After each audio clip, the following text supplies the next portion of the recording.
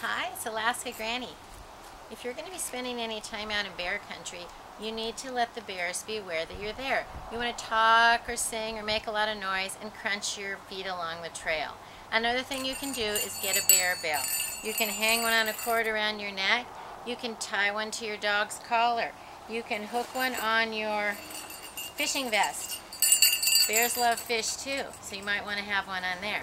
And if you've got your backpack, hook one on your backpack so it'll jingle along and let any animals know that you're coming.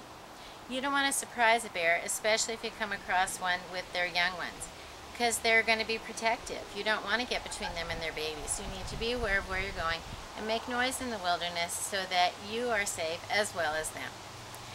Let me know what you're doing to be safe in bear country, and please subscribe to the Alaska Granny channel. Have a wonderful day.